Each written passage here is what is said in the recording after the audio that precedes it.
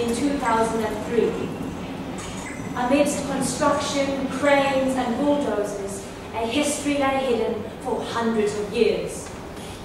On the discovery of a skeleton, construction was halted and scores of archaeologists and scientists were brought in to uncover one of the largest unmarked burial grounds in the history of the area.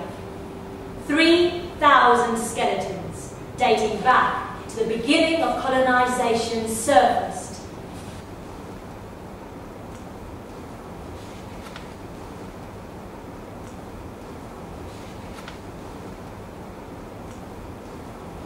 And with that, a debate which stretched back as far as the bones themselves, because this site, located on the outskirts of the old city's colonial walls, separated those who were considered citizens and those who were not.